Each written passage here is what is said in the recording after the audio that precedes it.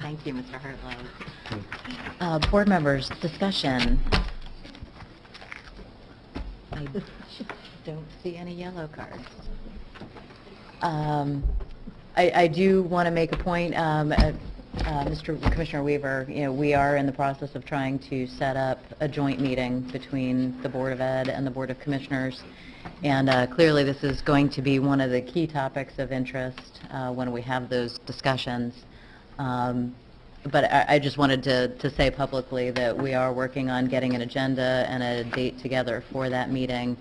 And as we discussed at the CCEA Legislative Breakfast last Saturday, there were some topics in terms of talking about timeline, in terms of negotiations and budget process and everything, of how we're negotiating in a situation where we don't really know how much money we have to work with. And you had expressed a desire to discuss that with both of our groups together.